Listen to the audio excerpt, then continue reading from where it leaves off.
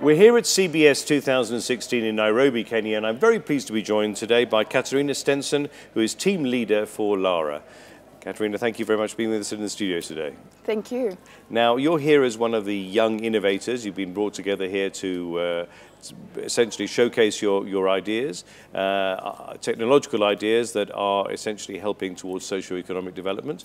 Perhaps you could tell us a little bit about Lara and what it's all about. Yes, of course. So we want to give a chance to education to the kids who are not accessing schools today. It's about 50 million kids around the globe who can't access schools.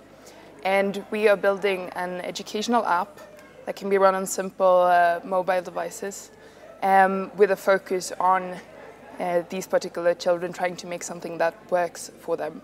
And it's basic skills, basic reading, writing and math skills that we focus on. And it's also an open source project, so we want to involve people globally in extending and improving and also adapting to local context and local culture. And what age group are you aiming this at? It's mainly 7 to 10-year-olds, 6 to 10-year-olds. Right, okay, great. And what kind of feedback have you had on it so far? So we are still in a quite early phase. We had our first version ready in July, and we've been testing it with children in Tanzania. And we got very good feedback, but a lot of things, of course, that we have to improve on. And here at CBS, I've been talking to people, and it's been very positive feedback, I must say. I'm really, really happy about it, and it feels like we're on the right track.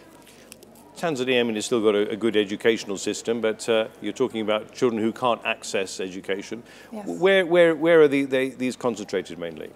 So it's quite a lot of them are here in sub-Saharan Africa.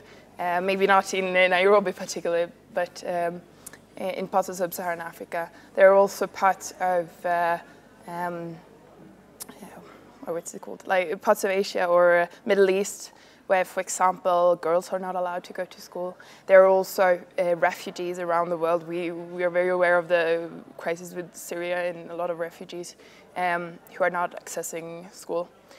So these are also target groups for us. Actually, 50% of children who are not in school live in conflict-affected areas or are on the run or in refugee camps. And how will this reading, writing, and arithmetic, how will that be taught exactly? So we are we're trying to combine knowledge from expert and from experience. So it's a bit of a challenge to develop for this target group. For example, we can't, there's a big chance that they don't have access to literate adults to help them. So it has to be very intuitive, and it has to be self-sustained. We can't have any text instructions because they're learning to read and so on. So, but we have an explorative approach where we let them kind of explore the app, but we also have some aspects of what do you say,